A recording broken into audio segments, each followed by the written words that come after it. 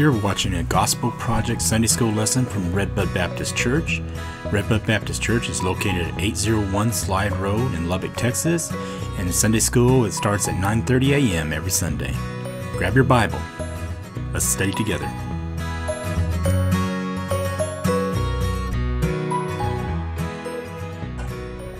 Hey Redbud. Hi guys.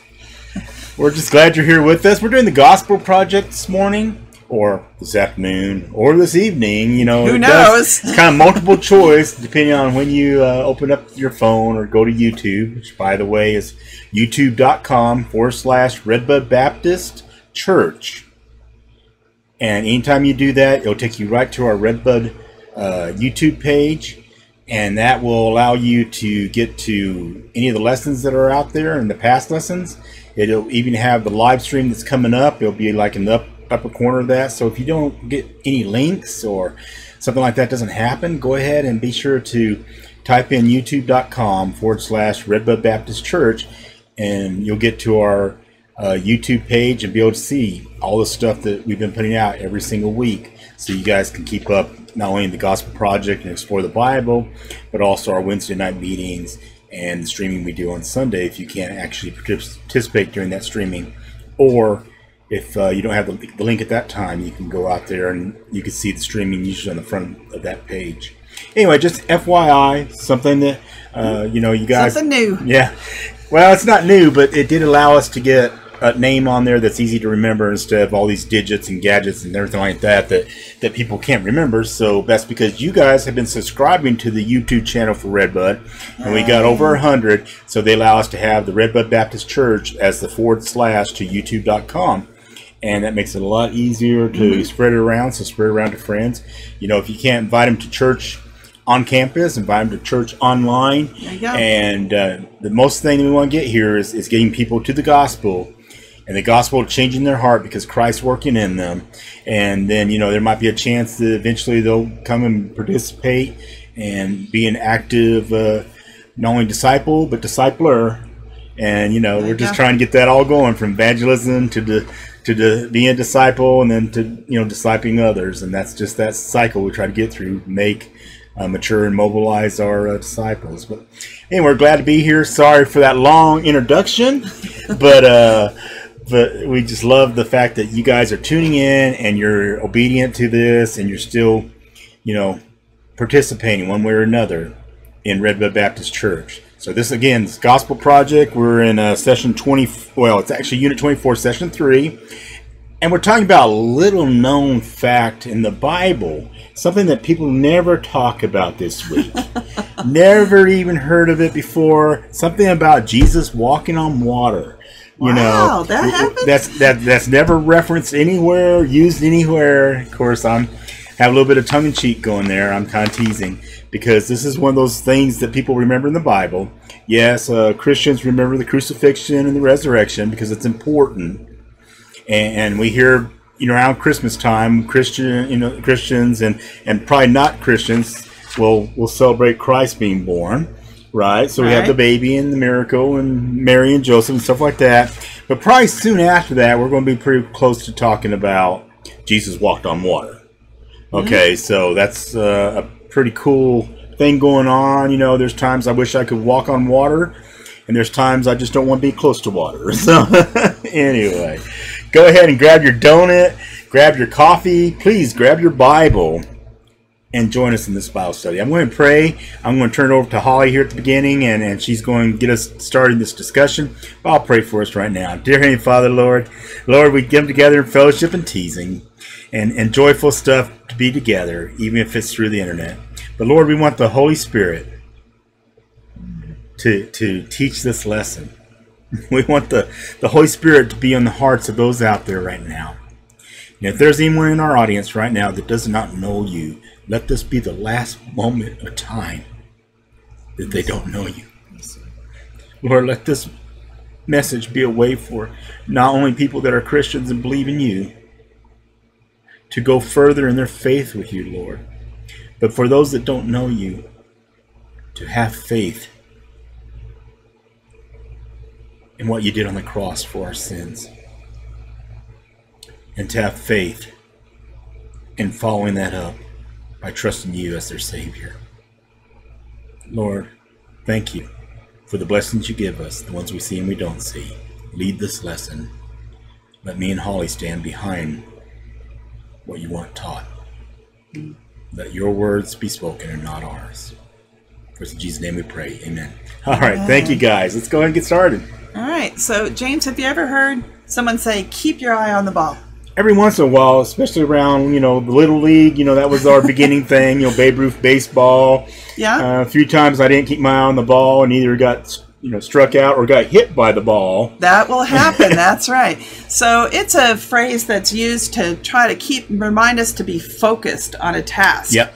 Okay. And we're going to see today in our lesson what happens when Peter takes his eye off the ball and what the consequences of that are.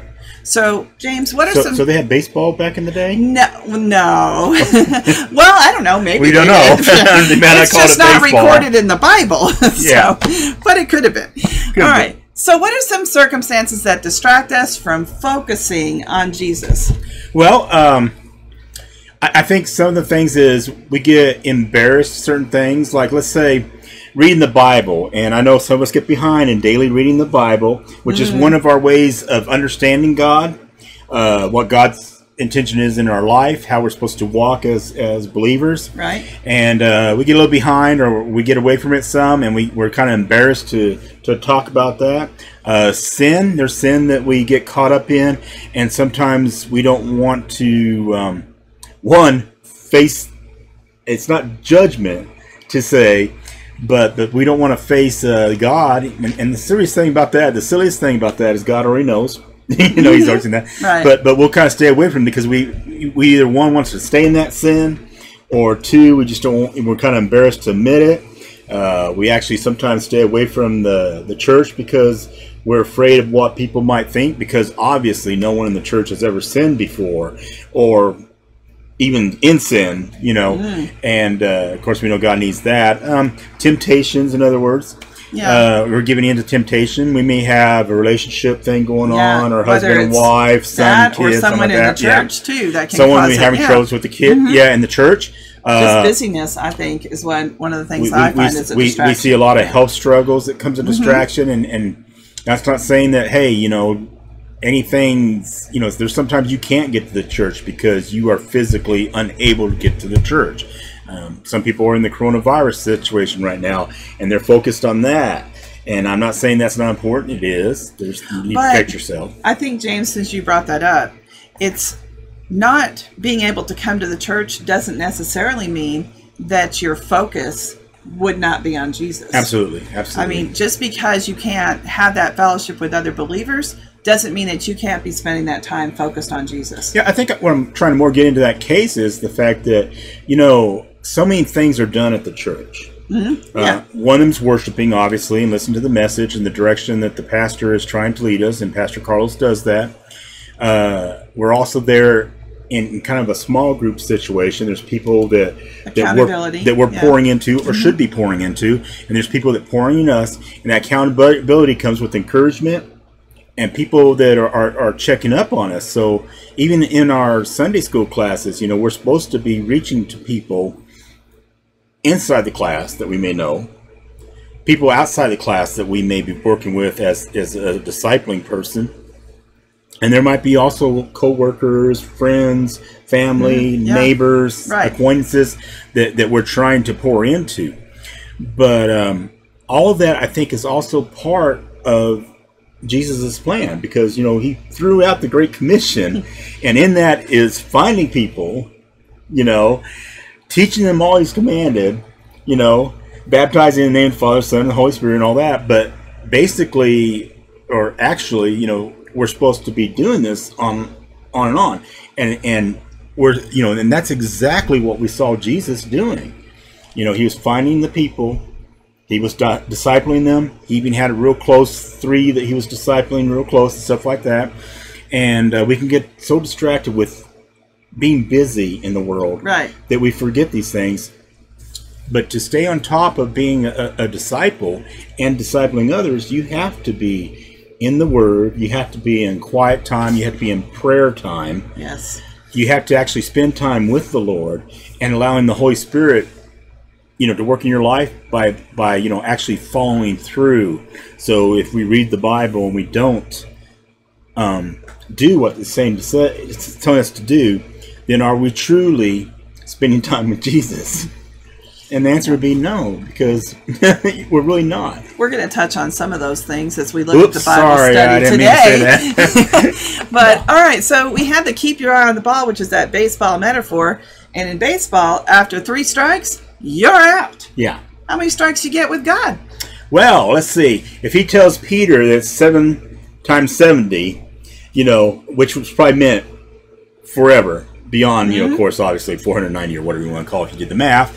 But, how many more times? Well, I would say infinity. Yeah, you're never out with You're God. never out. Okay, because God's grace can cover everything. So even those of us that don't have large faith, it's still, God's grace still covers us.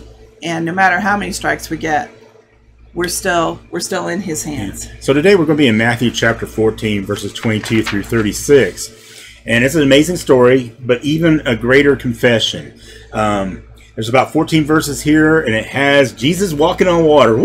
We all remember that. Jesus walked on water. Yes! That's awesome! But I think what's so cool about this, once I actually started studying about it, way back when I first read it, or heard about it, you didn't do much there, right? But later on when you started reading about it, and I don't mean now, I mean years ago, the fact that Peter decided, hey, I'm going to get out of the boat and join you. Can I do that, Lord? And and the Lord says, come on out. And he was a fisherman and all, and he kind of knows what's going on with water and stuff. But to have that type of faith, and I know, as a follower of Jesus that day, was incredible. I mean, just to even step out of the boat. Because, you had the other disciples in there, and they're like, I'm not getting out of this boat. But I think it's really incredible that Peter's going to take that step of faith, if you will, and, and his confession that he's going to do with that. And that's kind of what we're going to be talking about today. Yeah. There's so many things that we can learn from this one little scene, and it goes well beyond, Jesus walking on water. All right, so first let's read in Matthew 14, just verses 22 through 24.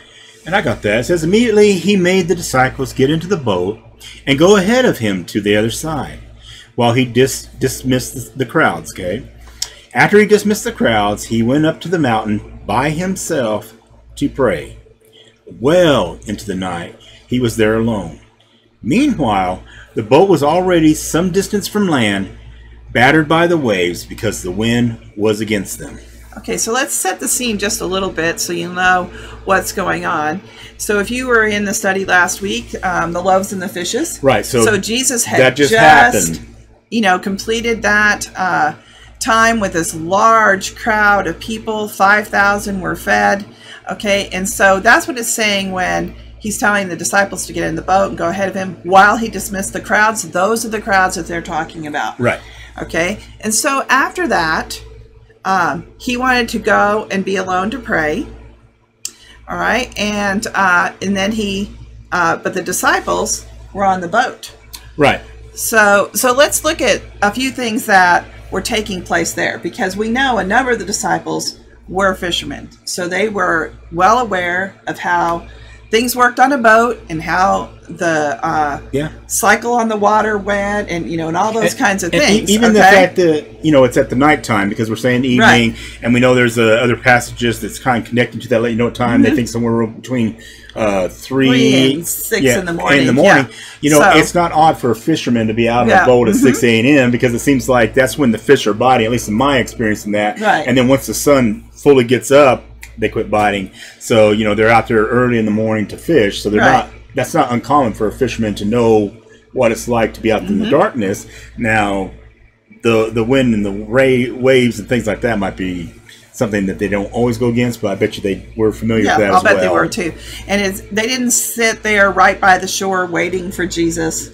No. It says they were out There's different, commentaries that say, how far the distance was, but we're going to say, 3 or 4 miles from the shore. Right, and I don't. And it is a few miles across this and stuff like that, but I don't think they're intending to be out there for that amount of time. Right. The wind's going against them, so I think they're struggling. So they're struggling to make progress in the direction that they needed to go. Correct. Okay.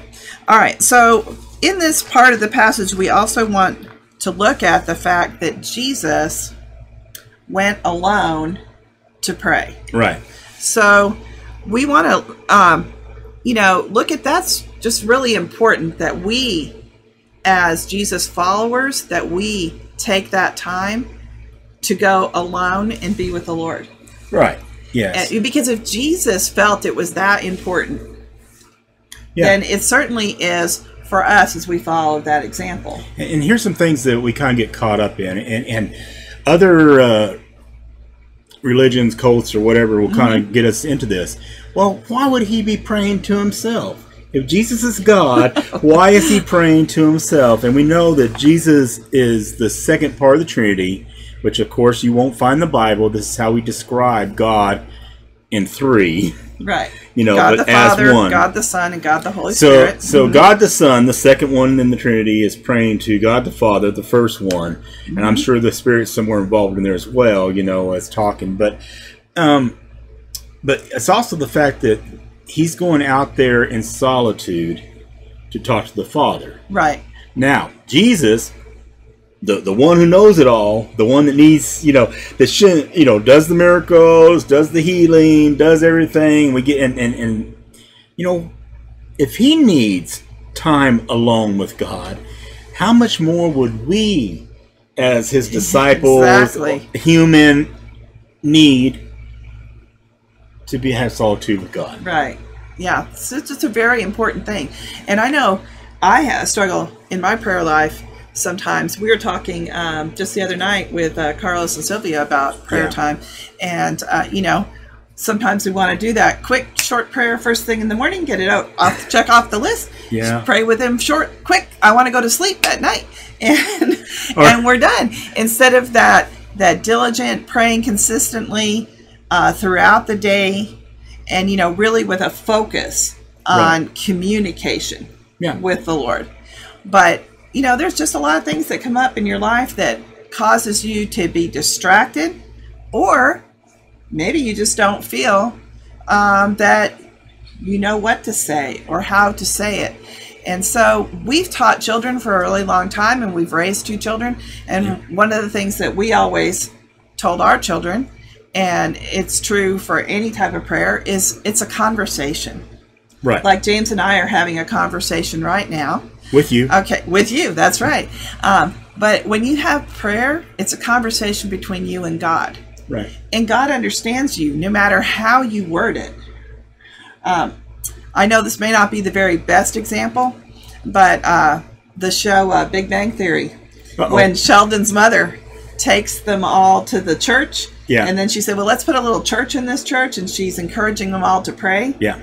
And, Penny just comes to mind. She goes, what's up?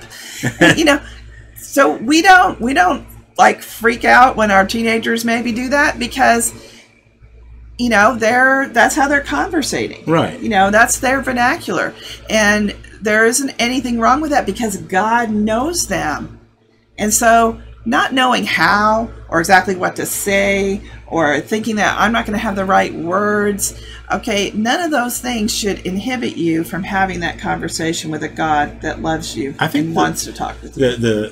The biggest thing we need to be talking about here is being diligent at it. You don't know the Bible 100% anytime, but you won't know the Bible well until you start getting into it. And same thing with the prayer. Just like me and Holly, when we first met, I didn't know Holly well. I wanted to get to know her. We had to spend time together, and you had to spend time together, but we had to be diligent. We had to pray constantly. Yes, there should be a time every day that we come together to be with the Lord, but honestly, we need to be praying throughout the day. We need to be dependent to Him throughout the day.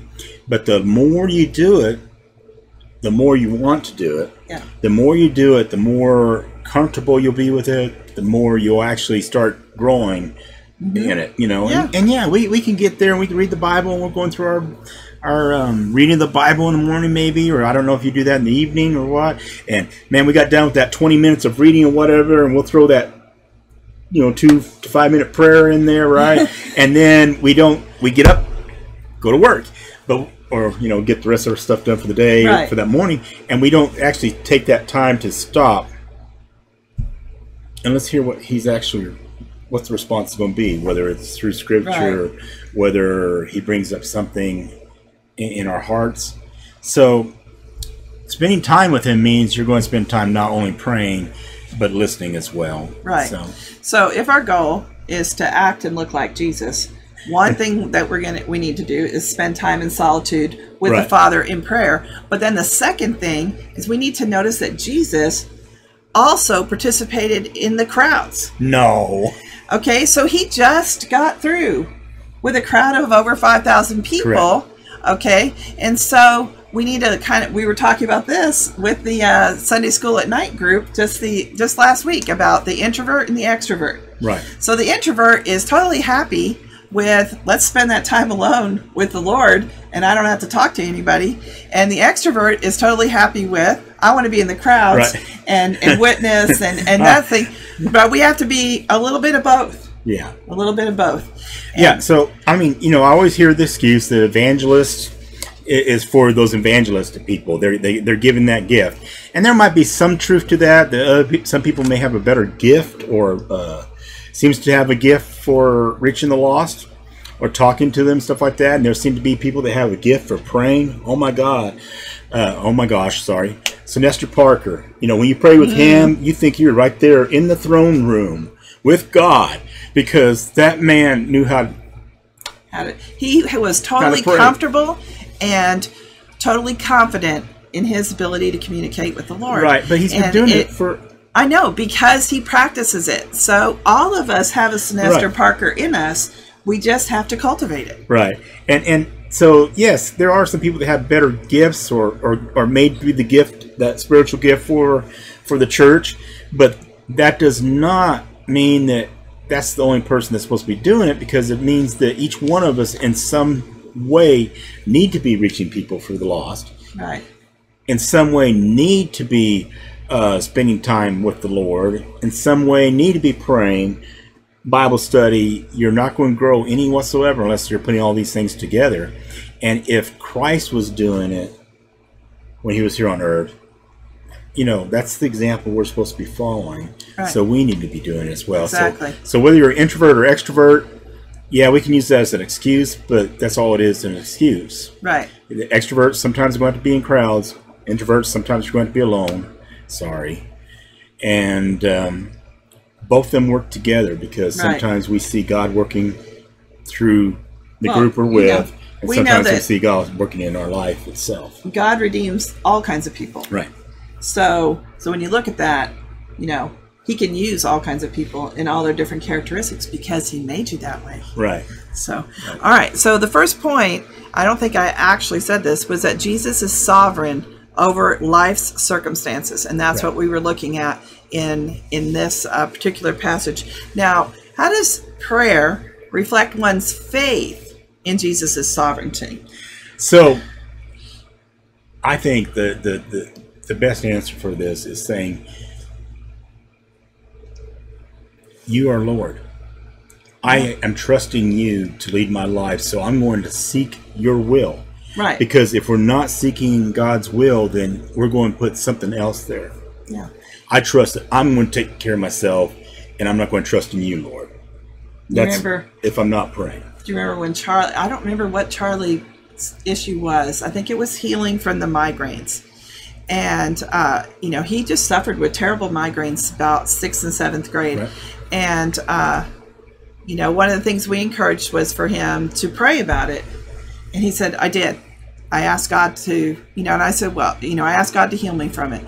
And I said, well, do you ask him every day or every time you get a headache? And he said, no, I asked him one time because I know that he will take care of it. Yeah. And maybe that's not exactly how we should pray. We should keep asking, and in seeking that advice. But I thought it was a kind of just a cool picture of his faith, that he understood that God would handle it, and that he didn't have to pester him about it, that he knew God was in control of that situation. Yeah. I mean, he has power over all things. Right. Mm-hmm. And doing the prayer to him and seeking his will is just saying, God, I am trusting you, and I'm putting you in that spot as the leader of my life, my only king. Right. Yeah. And, so it's putting him in the right spot, actually. And that's, yeah. And you're humbly submitting to what his will is in your life. There you go. All right, so now let's look at the next passage of Scripture, and we're going to look at Jesus calls us to have courage and faith in life's circumstances. All right. We're going to be in Matthew 14, 25 through 31. You got that again? I got it again. All right. Jesus came toward them walking on the sea very early in the morning. When the disciples saw him walking on the sea, they were terrified. "It's a ghost," they said, and they cried out in fear. Immediately Jesus spoke to them. "Have courage. It is I. Do not be afraid." "Lord, if it's you," Peter answered him, "command me to come to you on the water." And he said, "Come." And climbing out of the boat, Peter started walking on the water and came toward Jesus. But when he saw the strength of the wind, he was afraid, and beginning to sink, he cried out, "Lord, save me!" Immediately Jesus reached out his hand, caught hold of him, and said to him, "You have little faith. Why did you doubt?" I love this passage of Scripture. There's just so many cool things going on in it. But let's just kind of think about it from the disciples' perspective. Yeah. They're in this boat on turbulent waters with a great storm going on. Yeah. Okay, at it's really night, not funny, but I can relate to this. At night. Yeah. So even though some of them are fishermen, it still probably was a little bit frightening. Yeah. Okay, so then they see a figure walking on water. Okay, and their minds have to make sense out of something new that they've not seen before. Right. So they come to the conclusion appearance. This cannot be a person, because people can't walk on water. So they say it must be a ghost, which obviously adds to their fear, right, and terror. But then, how many ghosts did they see? That's I wonder, But there was a belief in ghosts, so right. And spirits and whatnot. So so they cried out because they were afraid. But listen to Jesus respond to them, which is our whole point. Have courage. It is I. Don't be afraid. How many times does Jesus tell us not to be afraid? A bunch. Okay, when he says it is I, he's using the same Yahweh type of phrase that we heard from the burning bush when Moses approached it. I am who I am. I am. Yeah. Okay, and so he's declaring again his divinity. Okay, so here, now we see Peter's response. Okay. Peter goes, "All right, God, if it's you, command me to come out." So, we always think of Peter as the one that, would run straight forward into things, right. without bold, thinking, very bold, foolish. very brash, foolish kind of behavior. Yeah. So he said, "Well, it's you, command me to come." And so Jesus said, "All right, come on." Yeah. No problem for Jesus, right? So Peter gets out of the boat, and he's walking on water. Now, to me, this is like super cool that there's a human able to do this as well. And it's not illusion. We don't have any glass or any clear things underneath the water, and the water's still tormented. Yeah. Big old because waves it doesn't say and that wind blowing. That the storm has been calmed. Yeah. It just says Jesus is walking on this water. I mean, just the fact that the boat's moving because the wind's pushing it around, and we're going to get out of the boat. Just, oh, wow. Just incredible. See, Jesus has no fear because he knows he has control over nature. But the disciples, the people in the boat, they have fear because they don't have this kind of control. And I realize they just saw, the loaves of bread and the fish. They saw a miracle and stuff like that. But all of a sudden, it's like, okay, now I'm going to have faith that I can walk out. Right. But of course, he's going on Jesus saying, come to me. Right, exactly. But even to do that is an incredible step of faith. So, for some steps, Peter is doing fine. He's walking on Boldly, water. yeah. But then he notices Yep. the waves and the wind. And that's when Peter takes his eye off the ball. Yeah, back to our baseball image here. Okay, because he notices those things that are going on around him, and he's no longer focused on Jesus. Yeah. And so that's when he starts to sink. And I think that's what happens to people, in everyday situations. Where Jesus doesn't say that that there will never be a storm. But he's with us in the storm. Right. But when we take our eye off of that, we often start to sink.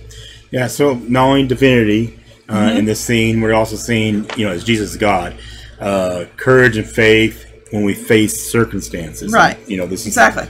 That we're supposed to keep our eye on Jesus during the circumstances we're walking through. So we're seeing both of those in this, besides the fact that, wow, a human gets to walk on water too. Right. For exactly. a moment. Exactly. But we don't want to dismiss this really important part, because Peter, all right, so he took his eyes off Jesus, and then he starts to sink. All right, which is what we would expect. When you take your focus off of Jesus, now you're kind of, at the world's mercy. And in this case, at the storm's mercy for Peter. All right, but we don't ever talk about this. I mean, I don't know how many times I've studied this passage, and we don't talk about what Peter does next. He cries out to the Lord to help him. Right. Because he knows that's where his salvation is. Well, he knows where his faith is, and the reason why he got out of the boat in the first place. Salvation's going to come in a little bit. Well, that he knows that's how he will be saved from the circumstance. Right, exactly. Okay, that's how salvation. Correct. Yeah, exactly. So that, I think we tend to just kind of glance over. We say, oh yeah, Peter's the one that took his eye off the ball. Remember that lesson. But when you take your eye off the ball, God's still there. So you can call back out to So does that mean, like, when we're stumbling and stuff like that, are we supposed to turn back to Jesus and look to Jesus? Definitely.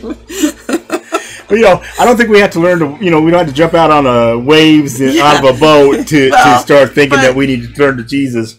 But in any little circumstance or any big circumstances, that we probably still need to. And honestly, we should be keeping our eye on them the whole time. Exactly. But when we realize we're not. And so we're going to stumble on that matter. Right. Exactly. And so we need to realize, when we come to that realization, hey, we stumble on that. Right. We need to, get redirected. And the only way to do that is to turn back to Jesus. Just real quick, you guys have on page 114 in your quarterly, there's the fill in the blanks. We love this part. It's awesome. Like going back to school here. But God is omnipotent. One of those words I have troubles with, but God is omnipotent. And God is all-powerful is all that's saying. Now, this God that's, that we see that made the waves, made the water in Genesis 1 through 10, God has power and authority over the universe he created.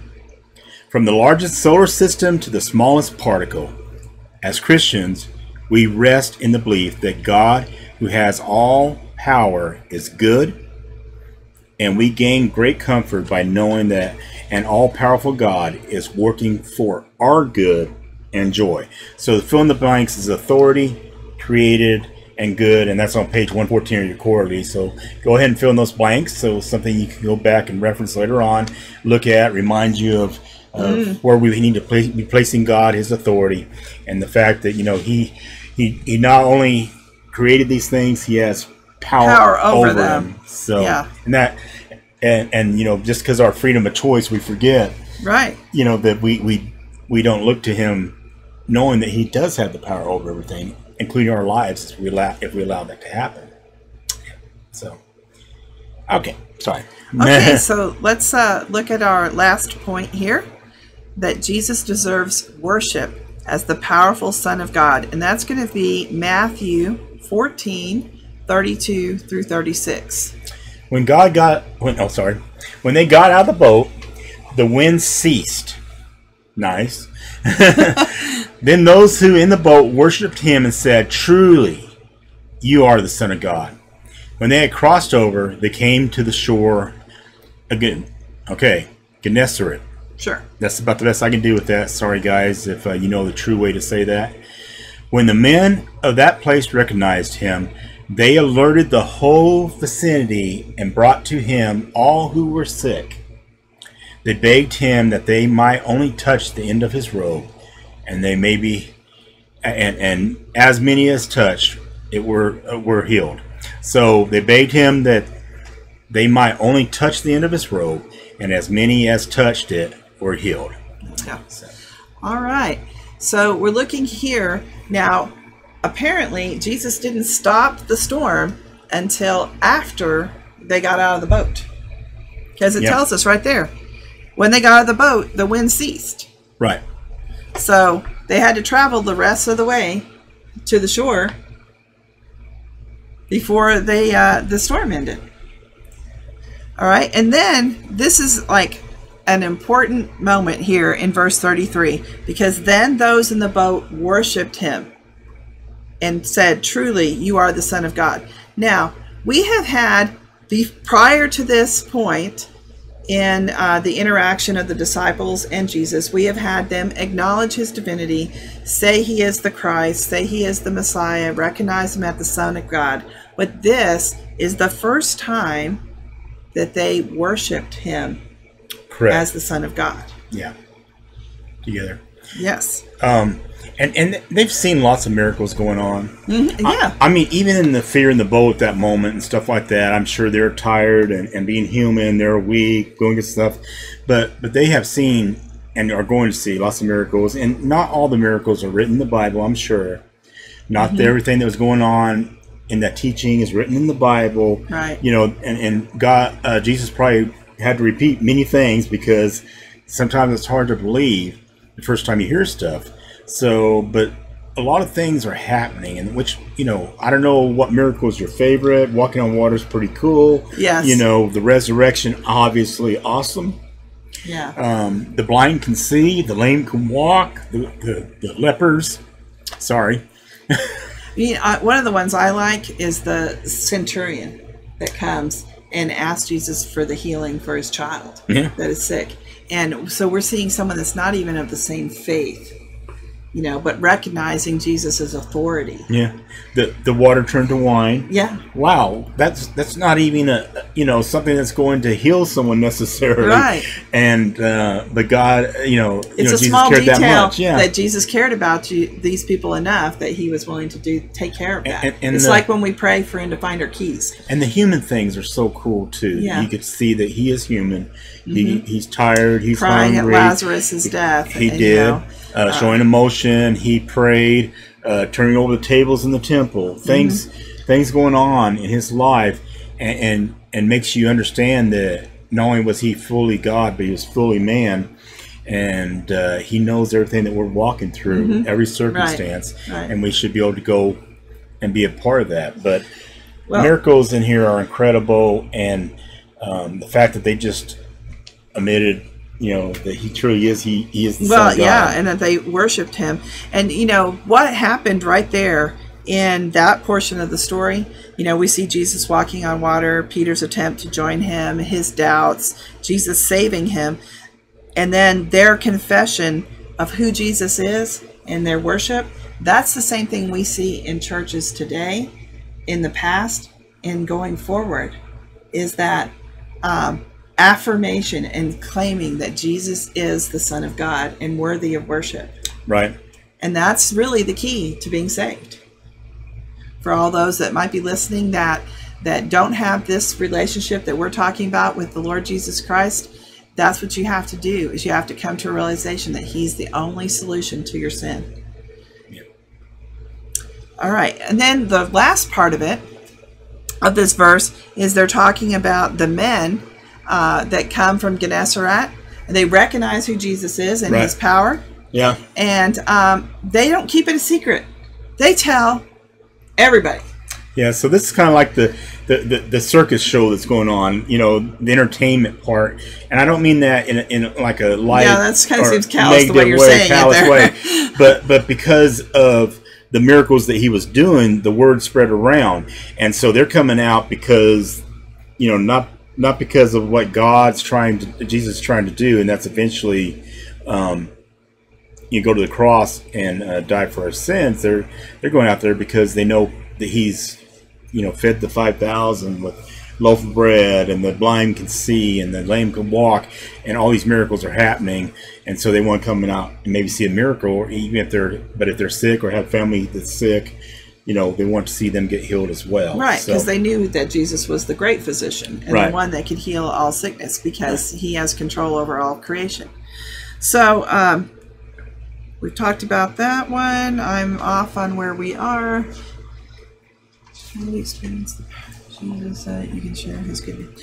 Okay, so how have you experienced the power of Jesus so you can share his good news with others?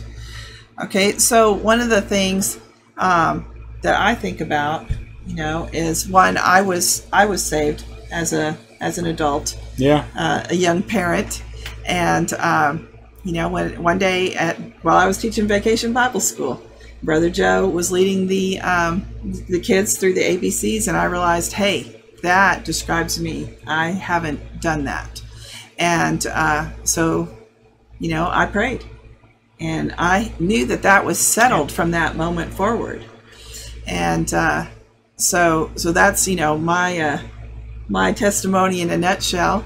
But Jesus, he saves us, and he takes care of us, provides for our needs. So many times, time and again, James and I have seen him provide for something or take care of something that we are concerned about. Even in times of doubt. Yeah. Even when we're thinking, okay, I don't know what's going to happen. Absolutely. And so now I'm at the place where sometimes in certain circumstances I can say to someone, I don't know what's going to happen, but I know God's going to do something beautiful with it. Right. And I think it's natural for us to doubt from time to time. Yeah. I don't think that, being human, being after the fall, everything else that goes on in our lives today, and so much of our lives has an environment of the world that's just coming down on us all the time. Mm-hmm. And so there's times that when things don't seem to be going out right, that we take our eyes off the ball. Yes, we do. And we start thinking about the wind that's blowing us around instead of on Jesus that's going to take us through the storm and bring us to the other side. So he provides for all my needs. He helps me to be content in all these circumstances that we walk through, and that's only if I remember that I need to keep looking to him. And I have to remind myself to do that. We have to say, okay, falling away. Go back to the solitude and the prayer, because that's the times that you might slow down enough just to hear Jesus say, I'm here. I'm here. Yeah. So in this passage, we're just going to kind of sum things up here. In this passage today, we've seen that Jesus is sovereign over all of life's circumstances. Okay, he calls us to be courageous and to act in faith in all of our life's circumstances, all the storms that we go through. He calls us to that. Okay, and he deserves to be worshipped as the sovereign Son of God. Right. We have some things that you guys can apply to your life. Things you can think about. Don't answer this out loud, because I don't want you guys to, someone else to hear it. I'm teasing. How does the power of Jesus as the Son of God instill faith in you for facing life circumstances? How does the power of Jesus as the Son of God instill faith in you for facing life circumstances? Just like once the disciples in the boat saw all the things going on, it was reinstilling the faith that they had in Jesus as the Son of God. So same thing we need to have. Question number 2 would be, what are some ways your Christian community can help one another keep your eyes on Jesus? And, that's that accountability we talked about, coming and being from part of a community of believers. The minister of education and the Sunday school part, that's what we're here to do. There's an outreach, yes, but there's also an in-reach. And we're supposed to be encouraging each other, lifting each other up. And that's the important part of having that group they call, because without that group, if you go to just you, and that's going introvert to extrovert and stuff like that, it's hard to have people that are going to help you walk through this. So during those times of doubt, there's other people that have faith to carry you through it. And there might be times that other people around you may have doubt, and you're going to help them through that because of your faith. And sometimes people go through different times and things in their life, and one's stronger at that time, one's stronger at their time. But there should be someone that you should be pouring into, and there should be someone that's pouring into you just about all the time. Right. And this will be besides your spouse. Sometimes that happens a little bit, but there should be in addition to that. And it does help when someone's pouring into you as well. How will you use your personal experience of spiritual restoration through faith in Jesus to pursue the spiritual goods of others by telling them about Jesus? Now, I need to call Lifeway on that question because that's really long. So basically, how does this affect your witness? Right. So we always talk about journaling, and I haven't been very good at journaling. I do have some journaling going on here and there. But, you look back in the experiences because sometimes, we forget. And we get caught up in the emotions and the environment that's going on at that moment. And all we have to do is go back and look at that journal and say, oh, yeah, Jesus was definitely here. Here, he was working through this with me here. And you don't have to work on, rely on this, which doesn't always work well. Doesn't always work well, especially when we get through everything. But yeah, that's one of the ways I think, your personal experience, and you can share that with others and bring them along too. Anyway, all these questions are on page 116 of your quarterly. Go ahead and look them up. Think through them, pray through them. This stuff is to make you draw near to God. Yeah, draw near to God. And action. And, do the things that the scriptures say. Don't just be readers of the scriptures, but doers of the scriptures, as James, not me, but the book of James does. All right, so let's go ahead and close in prayer. Thank you guys for being a part of this. The last few times we've been doing some Explore the Bible stuff. It's been a while since we'll be back in the Gospel Project. Most of all, thank you for putting up with Holly and me. My word stumbling, my silliness sometimes, my passion sometimes. I know there's times we may offend you in one way or another, but we're just pursuing God, trying to bring others with us. Trying to show Christ in us everything we can, and sometimes our own human people get in the way. So we love all of you. We appreciate you all being obedient, and we miss you so much. Whenever you feel comfortable, come back. The Sunday schools are meeting right now. We're meeting in a couple of classes, social distancing. Super Sunday nights start tomorrow. Super Sunday night is Sunday night, obviously. And 4 to 7. Vacation Bible School. So children, grandchildren, bring them along, get them there, register. You can register that online at the web page. Limited space, so. Yeah, we're trying to keep that social distancing. We're trying to follow every guideline that we need to keep people safe. But we think it's important for the kids to continue on in the Bible study. Youth is going to start up this next Wednesday. Yep, as far as it's already started, but we're going to do the camp experience.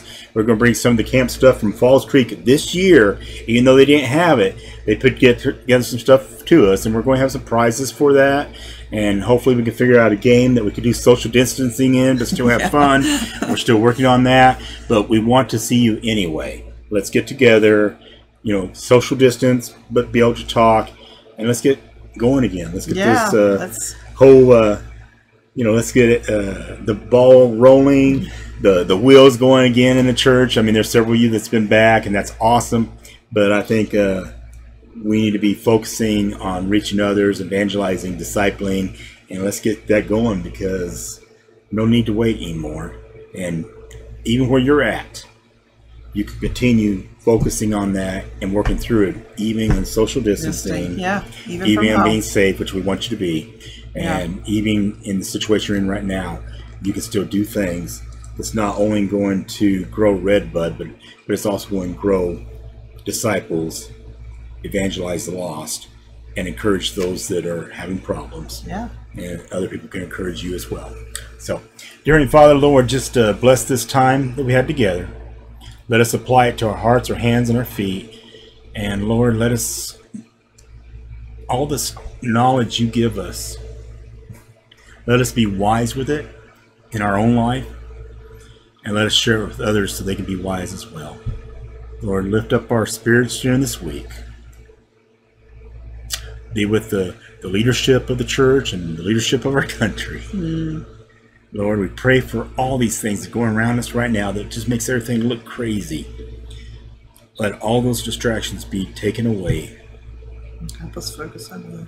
Help us focus on you. Lord, let us keep the eye on you and let all the distractions be taken away. In Jesus' name we pray. Amen. Amen. Guys, we love you. Take care. Bye-bye. Bye.